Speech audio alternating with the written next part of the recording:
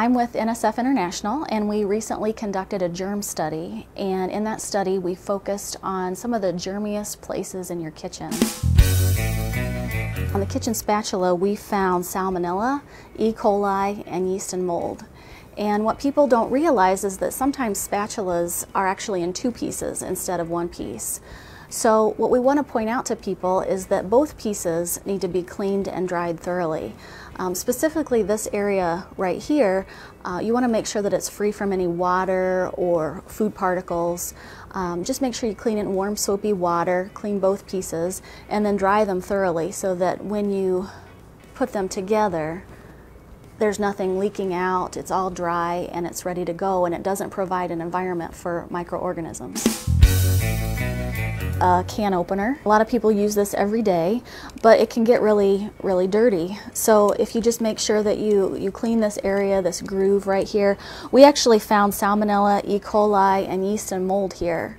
So as long as you can clean this, make sure it's free from debris. Some can openers are dishwasher safe, so you can just scrub them a little and pop them in the dishwasher.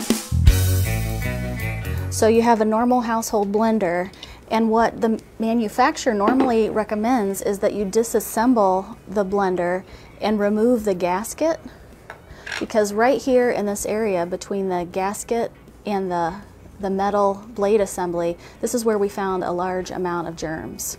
So you want to make sure that you disassemble it, clean it in warm soapy water, and then reassemble it before you use it again.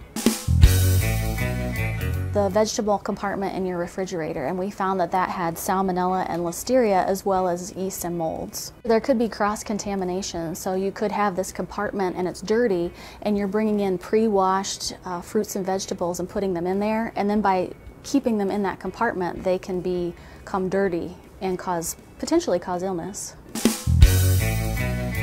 The meat compartment in your refrigerator, we found that that had salmonella, E. coli, and yeast and mold. What you need to do is remove that compartment, remove all the contents, and then wash it in warm soapy water, rinse it with clean tap water, and dry it thoroughly. And then if you need to deodorize it, you could always use a mixture of baking soda and water, slosh that around in the compartment, rinse it, and then dry it thoroughly before you replace it.